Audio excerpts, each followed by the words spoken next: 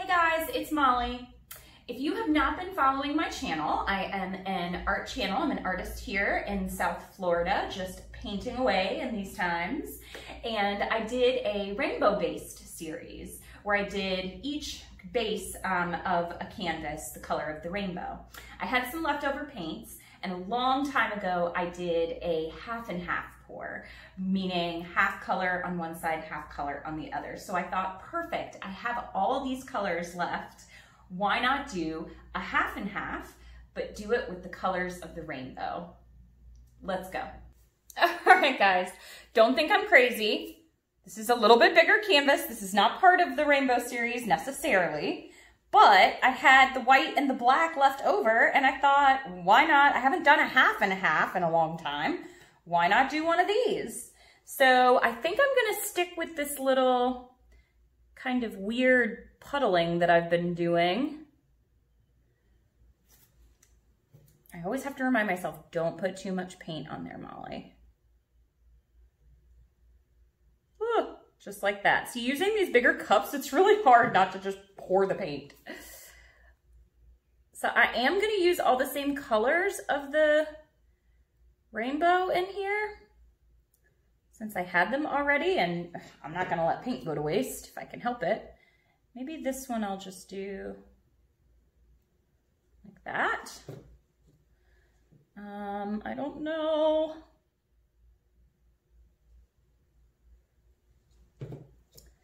And then the green always scares me a little bit, but okay. All right, here's my silver coming through. Use up the last of it. Say goodbye to the silver, guys. I don't really have much more either, so I think I'm gonna blow just up this way and out this way, and then leave the negative space on both sides. So we'll see if that works. I'm not gonna blow the colors over this time because I have the silver to create the lacing that I want on either side. So let me give this a torch.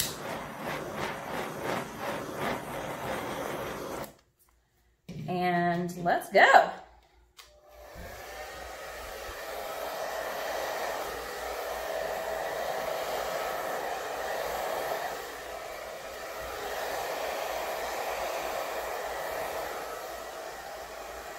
Okay, that side I like. I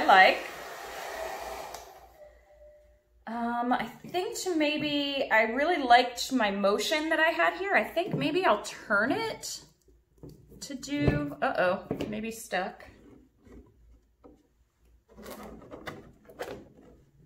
Yeah, and then I can blow a little bit better. So right here, you guys can see, because I didn't have enough white down right there, the color started to kind of get jagged in there. So what I'm gonna do is pour just the tiniest bit more of white right there, and then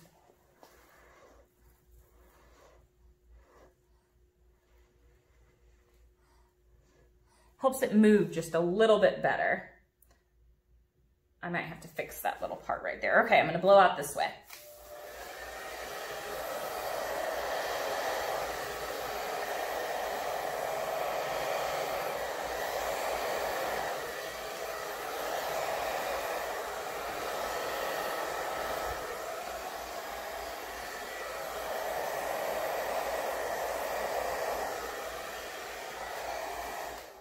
Okay, the only part, I think the only part that I'm gonna have to fix is this right here and this right here. So let me fiddle with it, and then I'll show you the dried result. Okay, I very much so like this painting. Super cool. There's all the cells from the silver and the black and the white. I really, really like it. I added just a little interest in the center, some curly cues that will dry, I think, nicely. Softened those edges out over there. But all in all, I really like this piece. All right, you guys, I'll show you when it's dry. All right, guys, here, this is, I'm outside on my little table that you guys always see me on. So I wanted to show you how beautiful this one turned out. Oh, I love it. I love all the negative space up there. I really, really like this piece. Let me see if I can get it like that. Dried exactly the way that you see it. Absolutely gorgeous. All right, you guys, just a little one for you. Leftover paints can be magic, huh? Thank you for watching. Happy painting. Bye.